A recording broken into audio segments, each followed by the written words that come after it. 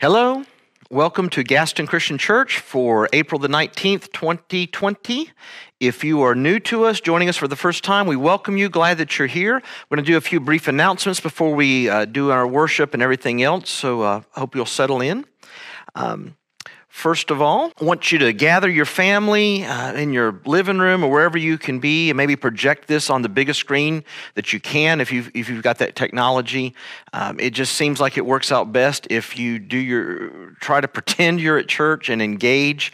You'll get more out of it, I do believe, and so I hope that you will do that. Minimize your distractions that are around you if you can do that, and give us about 45 minutes, an hour, somewhere along in there this morning or whenever you get around to watching. That would be great. Get your Bible, please. You can turn to Leviticus chapter 4 and have that ready in a few moments. I'm going to have our scripture on the projected for you, but I really want you to have your Bible there with you so you can see it in your own Bible and know where that's at. And if you'd like to take notes, you can. I do have some notes that are that I'll link in the comments so that you can look at those if you want. Some people like to have the fill-ins, and that's there if you want that for you as well. Don't forget to give. The links to our online giving or in the address to the church is there. If you are new to us, we don't expect you to give. This is for our members and our regular attenders, but we do encourage you to give. You've been very generous. I really appreciate it and just want to thank you for that. Please say hi in the comments, both on Facebook and if you're watching on YouTube there as well. This is how we know who's there and we can interact with you. If you have something to share with us, you can. I wouldn't do anything private. Send me a personal message if you want to do something that needs to be private. But we hope you'll say hi in the comments and let us know that you're around. If you have a prayer request, send me an email and you can let me know if that's confidential, if it's something to be shared with the church family to pray about. Kids, be sure to watch Miss Amy's video that was posted this morning in her lesson from 1 Peter. Make sure you do that in the activities. Just to remind you of that. It's on our Facebook page as well as our YouTube channel. Everybody says hi to one another. And I keep hearing people say that so-and-so called them and checked on them and how wonderful that is. And I just really appreciate y'all doing that for each other. That's great. Remember, we have our Bible study Wednesday morning at 10 and then a repeat Thursday night at 7. If you would like to join us, we're studying 1 Peter. Send me a message. It is a link to a Zoom meeting that we're not publishing, but I'll send that out to whoever would like to join us in that. Tonight, if you plan to watch The Chosen with us, we're at episode 3, also send me a note. I'm going to try something different. I can't get things to work the way I want them to, but I'm going to try something different tonight. So you'll need to message me and say, yes, I want to watch The Chosen tonight at 8 o'clock. And we'll see if we can get that worked out so that we can all watch it together, maybe comment about it all. Good morning and welcome to Gaston Christian Church for April the 19th. Glad that you're joining us online. If I could get the kids to get up off the couch, if there's room in the living room and it's safe, to help us sing, I've got the joy, joy, joy, joy. I've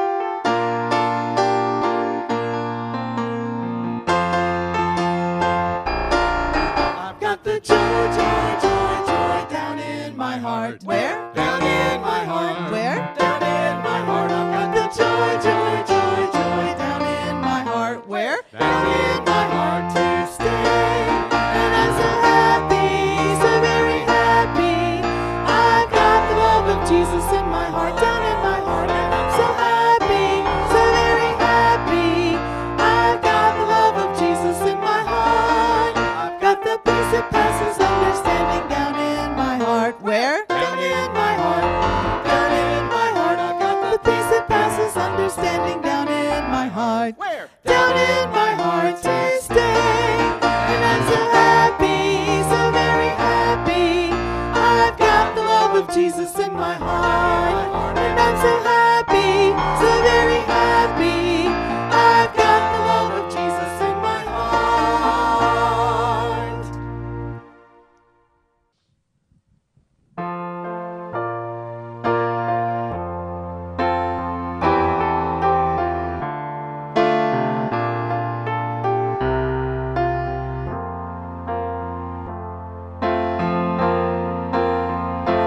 Bless the Lord, oh my soul, oh my soul.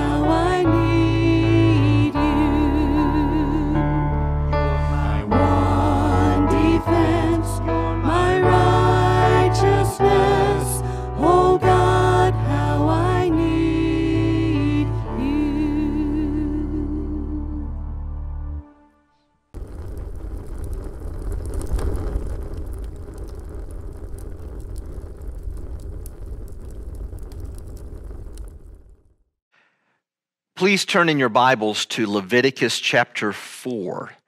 Genesis, Exodus, Leviticus in your Bibles. We're going to get there in a few moments. We're starting a new series today. We're going to look at the book of Leviticus. I am quite certain that it is not your favorite book of the Bible. It hardly is anybody's favorite book of the Bible. And probably your life verse does not come from Leviticus, although it's possible it does and you don't know it, but we won't get to that for a couple of weeks yet. If you, like countless other people, have ever made a commitment, a plan to read through your Bible, chances are it came unhitched when you got to Leviticus. Genesis is great. It's got a lot of great stories in it and familiar things in it. You get to Exodus and you have the people leaving Egypt and the Passover and the Ten Commandments. And it slows down a little, but still you can get through Exodus. And you hit Leviticus and you hit a brick wall. And I mean, you hit it hard. Leviticus just jumps right in. There's very few stories. It is law. I mean, it is ritual law from the very get-go. I mentioned in my promo video that I told my friend Shannon about this, and he said, Leviticus and lazy boys are not a good combination. So I am well aware of the challenges of preaching Leviticus. Even if we were in church, it would be challenging, but more so when you're in your living room. But I really hope you'll stick with it and you'll jump in with this. I searched the internet for some other churches and preachers who have preached through the series, maybe to get some ideas and see what they did, and especially how they titled their series. And one really stood out to me, and I almost used it. The title of the series was, You Lost Me at Leviticus. And I thought that was funny, and actually my wife Mary Beth said, that's what you ought to use. But I found something else I wanted to use even greater than that. I've been reading through the book of Leviticus and for several months now in preparation for this message, looking at different things, or this series, looking at different things. And this one phrase kept leaping out. I don't know how many times I've read Leviticus, at least 10, I don't know. But I had never noticed. I guess I'd never read it for the preaching purposes of it. And so this really leapt out at me. 49 times in the book of Leviticus, the phrase, I am the Lord, or I am Yahweh, is there 49 times. That is a lot. God makes a statement. He makes a demand. He decrees a law, and he ends it with, I am the Lord, or I am Yahweh. Earlier this year, although it seems like decades ago with this virus quarantine going on, we did a series on the name of God from Exodus. And I told you that the name of God in the Bible is the name Yahweh. And that's the name that God gave to Moses and told Moses, this is what I'm to be called. This is what the people are supposed to call me for generations to come. But that name, the calling of that name has gotten lost through the centuries. The Jewish people were so afraid to misuse God's name, they quit saying it altogether. Oftentimes, they just called him the name. But his name is Yahweh. And anytime you see in your Bibles, especially in your Old Testament, you'll notice this, the word Lord appear in all caps or in small caps like I have it on the screen now. I am the Lord in those small caps. It is that word Yahweh in the Hebrew, and the Bibles have just translated it, the Lord. I like pointing this out to you. All through Leviticus, God uses this phrase, I am the Lord, or I am Yahweh. It is the reason he makes the decrees that he makes. This doesn't start until chapter 11, verse 44. Before that, God was giving instructions mostly to Moses. But in chapter 11, he begins giving instructions to the whole nation, to all the people for them to follow. And he says this in chapter 11, the first part of verse 44. For I am the Lord your God. Consecrate yourselves, therefore, and be holy, for I am holy. We're going to revisit that later in the series, but I wanted you to see that. From that point on to the end of chapter 27, God says, I am Yahweh 49 times. That's pretty powerful. That's pretty instructive. So the first thing that I want us to hear, the first thing I want us to understand about the book of Leviticus is that Leviticus is the Word of God. It is God's Word. It is Him saying, I am the Lord. It may be thick, it may be difficult, it may be old, it is old, but it is not to be cut out of our Bibles. In 4 weeks, we're gonna see where Jesus quotes from the book of Leviticus. And it's a great quote, and it's one that you are very familiar with. And I didn't know until last year, I didn't realize it, that it came from Leviticus. Jesus quotes Leviticus a couple of times, in fact. There are some people today, some Christians, some non-Christians who point to things in Leviticus, and even some preachers that I've heard that just wish it wasn't in our Bibles, that wish we could just ignore it and do away with it. That's not good. It's in our Bibles for a good reason. There's some great things to learn from Leviticus. And today we're going to start with, it is so ugly, it's beautiful. I asked people to send me some examples of things that are so ugly they're beautiful or cute. I've heard it both ways. Here's the first one. Matt Memrick sent in this picture of the I-85 and 485 interchange. That's over by Concord Mills. This must have been taken several years right after it opened up.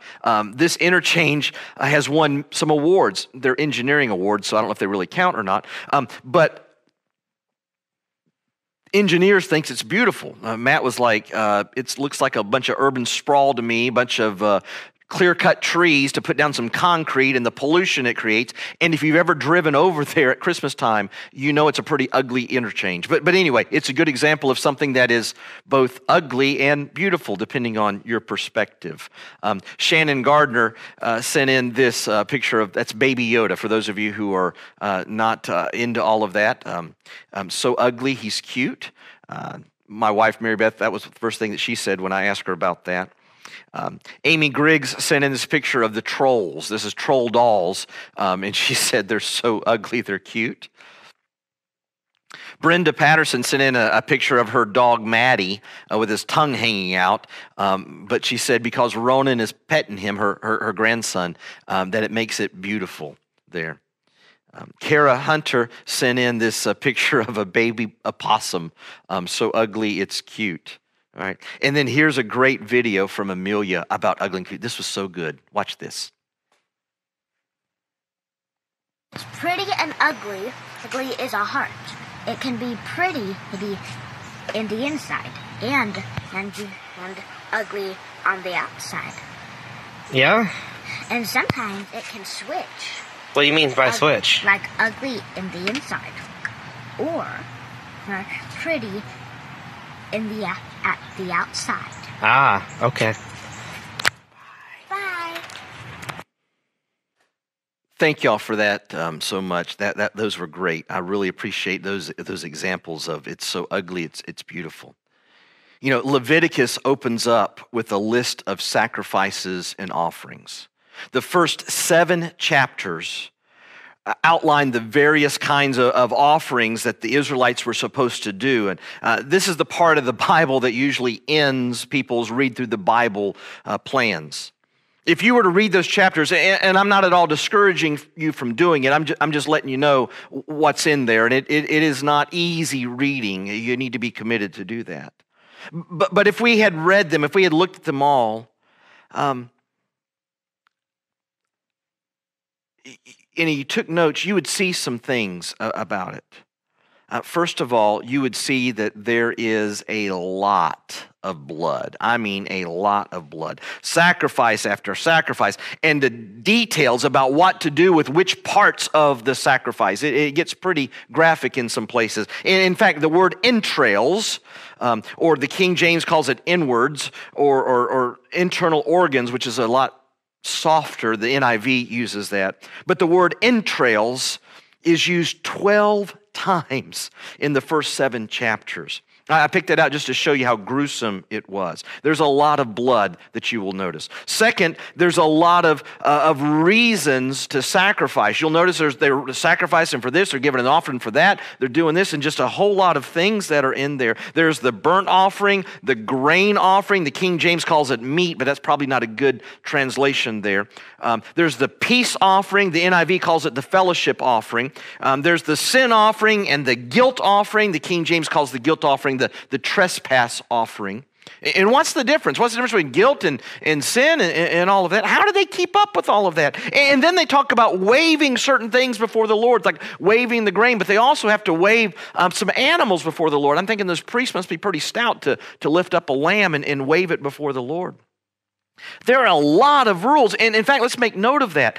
When you read Leviticus 1 through 7, you will see, and actually all of Leviticus, you will see that there are a ton of rules that people were supposed to follow. Chapters, for instance, 1 through 6 are about these 5 offerings that they're supposed to make. And then chapter 7 is all about how to handle those offerings. I mean, it really gets detailed there. And like I said, there's just more rules as you go through the book. No wonder we aren't excited about Leviticus. Who loves rules and blood and all of that? But hold on, and I hope today you're wearing your steel-toed bedroom slippers because you might need them in a few moments, but just hold that for a moment, okay? Leviticus also talks about sin. Now it talks about clean and unclean, what they could eat and what they shouldn't eat, and a whole bunch of other stuff. And we're going to get to that in the coming weeks, or touch on that in the coming weeks. But there is a lot of talk about sin in Leviticus. You know, sin has become a bad word. It's kind of an oxymoron, isn't it? Or maybe ironic, one of those.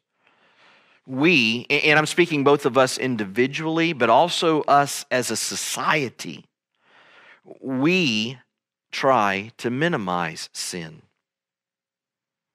We laugh at it. We turn it into entertainment. We categorize some of the sin as harmless.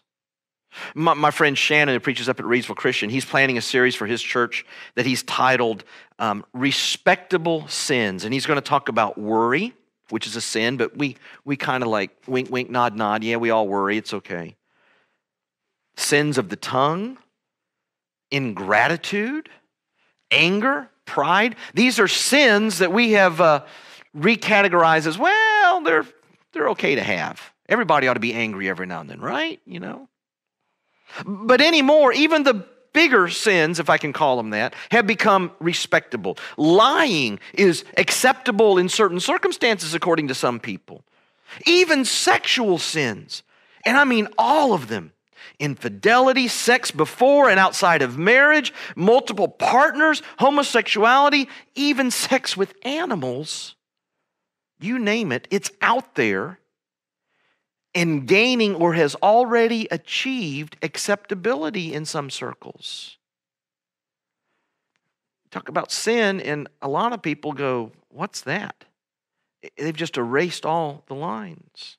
And listen, I'm not trying to beat you up or bring you down or make you feel bad just for the sake of making you feel bad.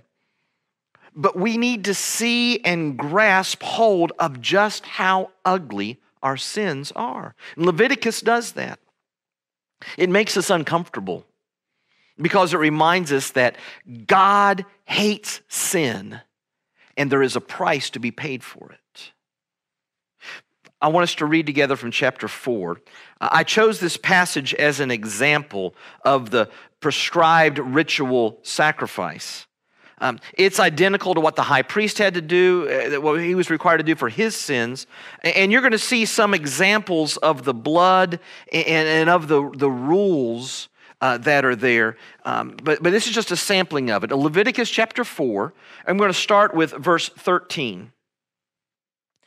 If the whole congregation of Israel sins unintentionally, and the thing is hidden from the eyes of the assembly, and they do any one of the things that by the Lord's commandments ought not to be done, and they realize their guilt, when the sin which they have committed becomes known, the assembly shall offer a bull from the herd for a sin offering and bring it in front of the tent of meeting. And the elders of the congregation shall lay their hands on the head of the bull before the Lord, and the bull shall be killed before the Lord. Then the anointed priest, that would be the high priest, then the anointed priest shall bring some of the blood of the bull into the tent of meeting, and the priest shall dip his finger in the blood and sprinkle it 7 times before the Lord in front of the veil. And he shall put some of the blood on the horns of the altar that is in the tent of meeting before the Lord, and the rest of the blood he shall pour out at the base of the altar of burnt offering that is at the entrance of the tent of meeting. And all its fat he shall take from it and burn on the altar. Thus shall he do with the bull. As he did with the bull of the sin offering, so shall he do with this. And the priest shall make atonement for them, and they shall be forgiven. And he shall carry the bull outside the camp and burn it up as he burned the first bull. It is the sin offering for the assembly. As I said, this is just an example of what Leviticus 1 through 7 is about. There is a lot of repetition with the different kind of offerings and things, and I did not, and I am not going to go and explain them all, but this is a good one to teach us some things. First, I want you to see that God addressed a community sin and an unintentional sin.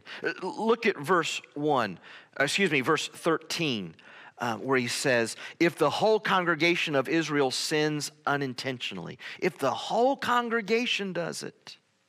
You know, I mentioned a moment ago that no one wants to talk about sin or classify anything as a sin anymore. But that just won't work. God says that the whole community can be guilty of sin. Look at what is happening right now. We are being told to stay home, to distance ourselves in public, even if we ourselves are not sick. Why? Because we endanger the whole community. We could have the virus and not know it. We take all these precautions. There's a big, huge community awareness right now across the world that is based upon our individual actions having an impact for the whole community. Now, this is a Levitical concept. The sins of the individual had impact for the whole community, for the whole nation. And the whole nation could be guilty if it was not dealt with. So, first of all, I just want you to understand that sin can affect everybody. Not just individually, but it spreads out. But also notice that it says if they sin unintentionally. And Israel will. Their leaders are going to lead them astray, and through the years, they're going to forget about all of these laws. They're going to forget about the Passover even. They're going to just lose sight of all of this. And several centuries later, King Josiah is going to discover these scrolls, these very scrolls, the scrolls of the book of the law. And he's going to read them, and he is going to be devastated that they have not been following God's laws, and he's going to call for a revival, and they are going to offer sacrifices for their unintentional sin, because generations have gone by and they'd forgotten these things. They didn't know, but they were still sinning, and all these sacrifices need to be made to make up for that, to atone for that. Now, if you think God is not serious about sin, you need to read this again. He cares deeply about the sins we commit knowingly, and he even cares about the sins that we commit unintentionally. And don't think to yourself, now that's unfair. Remember, God planted his foot 49 times in Leviticus and said, I am the Lord. He makes the rules. He determines what is fair and not fair. You don't have to like it, but that's the way it is. It does not change. Let me share with you some words from some scholars about this. Every transgression of a divine command, whether it took place consciously or unconsciously, brought guilt. This is from Kyle and Delich is one of the premier Old Testament scholars, what he has to say. Here's another one. The significance of the objective sense of guilt, and he's talking about the objective sense of guilt is talking about the Hebrew word tense that's there. The significance of the objective sense of guilt is that even if they do not feel particularly guilty, or even know of their guilt, they are still guilty before God. You see, when we sin, whether it be individually or collectively, knowingly or unknowingly, even if we have our own peace about it and we feel good about it, we're still guilty. God says sin is sin no matter what. We need to understand that. We need to believe that. Now, that's not the end of it, but it is a necessary step in understanding what we need to know. Here's the next thing, and this is what some of you might need your steel-toed slippers for this morning, okay? These laws, these offerings, these rituals, these were what was required for the people to be near to God and to be right with God. David, the psalmist, wrote the longest chapter of the whole Bible, Psalm 119, about how much he loved the law. In verse 97, he says, "Oh, how I love your law. It is my meditation all the day." And he's talking about Leviticus. He's talking about all 5 books of the law, Genesis, Exodus, Leviticus, Numbers, and Deuteronomy. He's talking about all of them, but he's talking about Leviticus here. I love the law, he says. Why? Because that's how. That is the way that God gave for them to be near him and to be right with him. Those were the rules. Let me illustrate, and this is a perfect illustration. Again, what's going on, and I'm sorry that every week I keep talking about the virus and what's happening. These are just some perfect illustrations of what's happening. Some of you, probably most of you, would do and are doing whatever it takes to be near the people that you love. For instance, some of you are really missing your grandchildren, and through this quarantine, you've not been able to see them, not been able to hug them, not been able to kiss them, not been with them. I've seen some posts on Facebook, talked to some of you, and I know what that's like, or you've told me what that's like. And you would do anything to see them, right? I mean, you would wear a mask. Even though it's hot and uncomfortable, you would wear a mask so that you could be near your grandkids. You would wash your hands and soak them in hand sanitizer till the skin starts to peel, if that's what it took for you to be able to be near your grandchildren. You will sit in driveways and look at them from a distance. You'll get in their yard and wave at them or whatever it takes just to see them. You will even learn new technology so that you can see them on video, because you will do whatever it takes to be near those you love, right?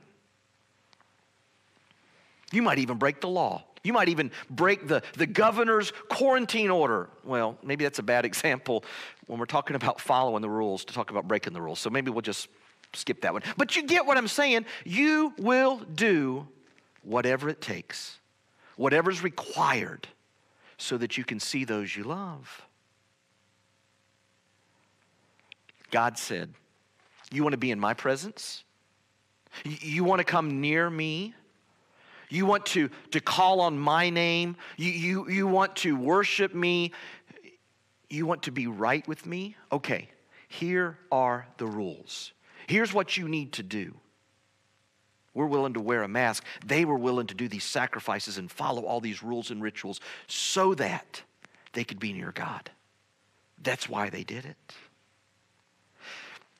David loved God so much that he loved the law that permitted him to be near God. You know, I know some of you can't wait for church to be open again, for you to see one another, to be able to hug one another once again, or just to even be closer than 6 feet apart. And that's great. I can't wait for that either. And that's a wonderful thing about fellowship. But listen, we ought to always have that kind of desire and hunger to be in God's presence, whatever it takes.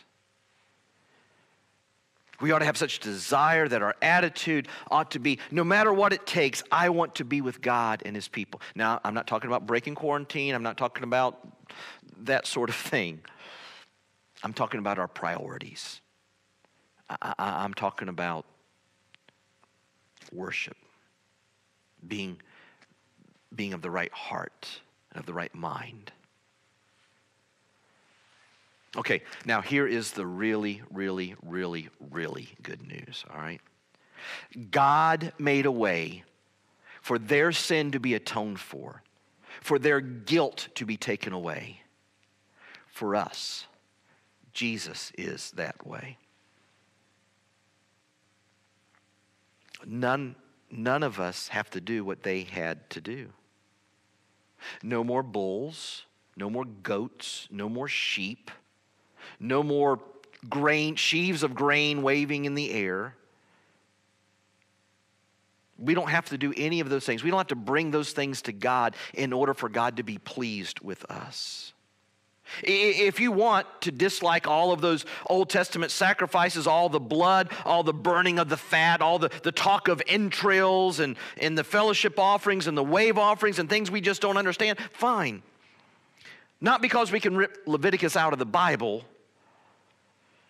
but because Jesus came and took care of it, all of it, forever. We don't have to keep all of those offerings straight. We don't have to know what they mean. We don't have to take a sacrifice to the priest and worry if it's good enough, if God is going to accept it. All of that, every minute detail was totally satisfied by Jesus. In fact, we talk about the offering being acceptable to God. What could be more acceptable than His own perfect Son? That sacrifice was acceptable and accepted by God on our behalf. Now, there's more to learn from Leviticus. We're going to talk about holiness and about worship, about loving our neighbor, and some more about sin. But the first thing, the most important thing to remember is that Jesus took care of the hard stuff. Our job now is not to try and make God like us, but rather to show appreciation to Him for what He has already done for us. When we look at Leviticus, we can see what was taken away, the price that was paid that we don't have to pay anymore because of Jesus. All right, so here's the bottom line for today, okay? First of all, we need to take sin seriously. It still separates us from God. That didn't change. Jesus did deal with it. He took it away. He paid for it on the cross, and He buried it, and He rose again. He dealt with our sin. But sin in our lives today still separates us from God, and we need to take it seriously. Secondly, we need to love God's word and God's presence. We can take those things for granted, minimize them, think they're not all that important. I'm impressed by all that was required just to meet with God in the Old Testament, just to be right with Him. And the people willingly did it. I need that kind of heart and commitment. And here's the third thing I want you to take away from today, and that is to be in awe of what Jesus did. By looking at Leviticus, we can gain a deeper appreciation of our own salvation. If you need your sins atoned for and your guilt taken away, I would love for you to message me so that we can talk about what the Bible teaches about being born again and what Jesus did to take care of that for all time. So if that's where you are, I hope that you will message me about that.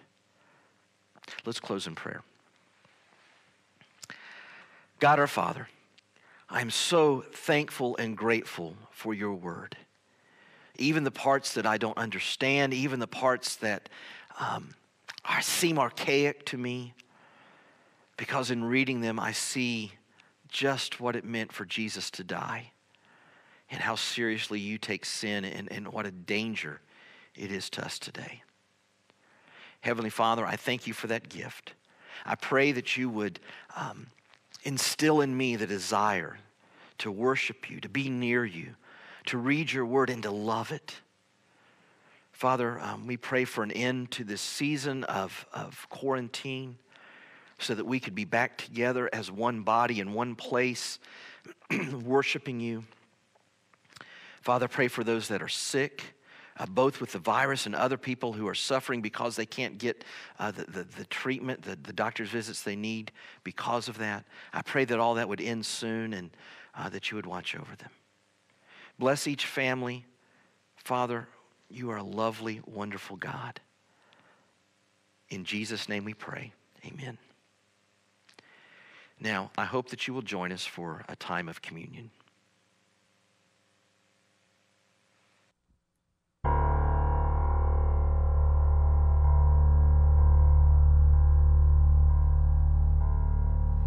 You were the Word at the beginning, one with God the Lord Most High.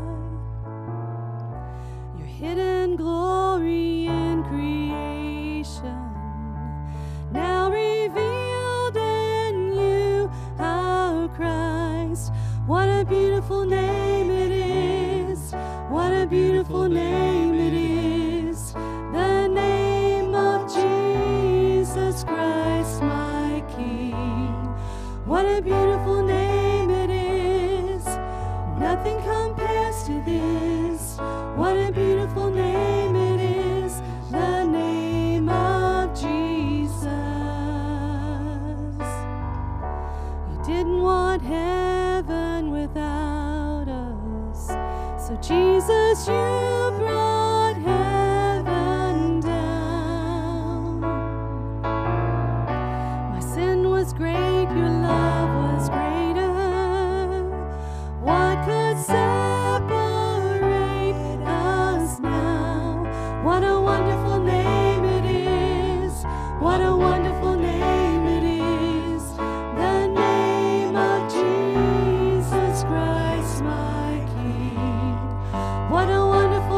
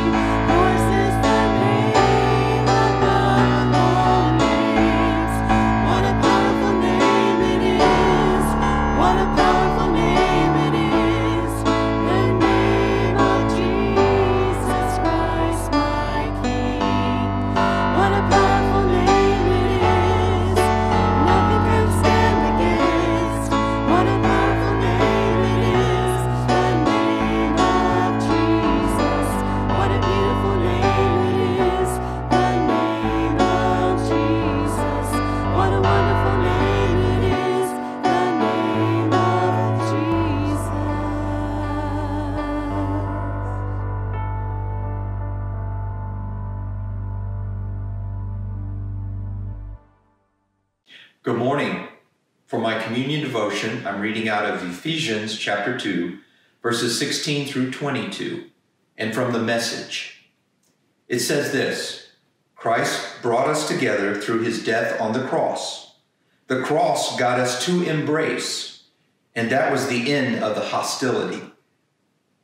Christ came and preached peace to you outsiders and peace to us insiders. He treated us as equals and so made us equals.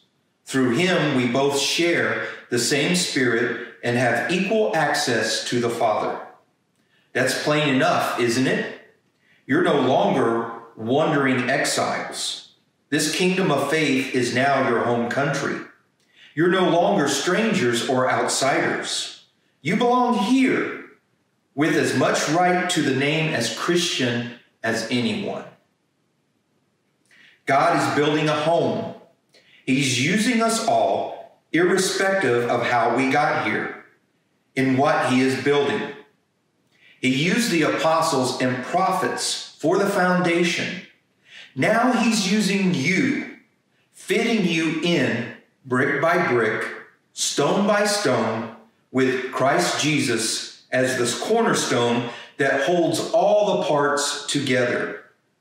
We see it taking shape day after day, a holy temple built by God. All of us built into it, a temple which God is quite at home. Let's pray. Father God, as we come to you now, we are mindful and we remember the death of your Son, Jesus, who saved us, who brought us together.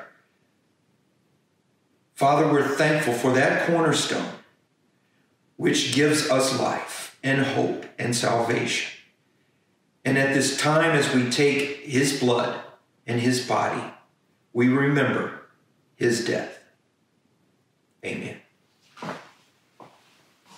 As you will get out your bread and your communion cup, let us take the bread and be reminded of his body as we share it together.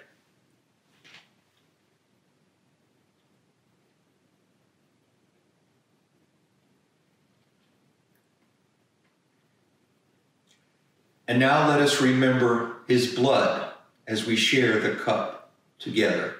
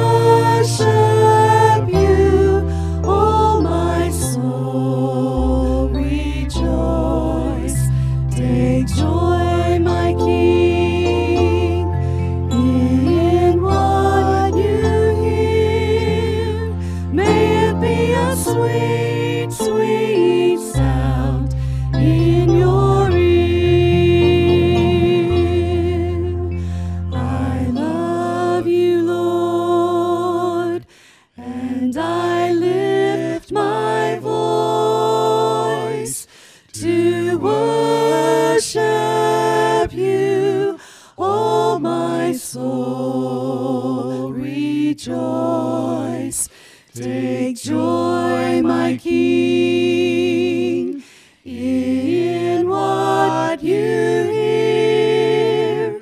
May it be a sweet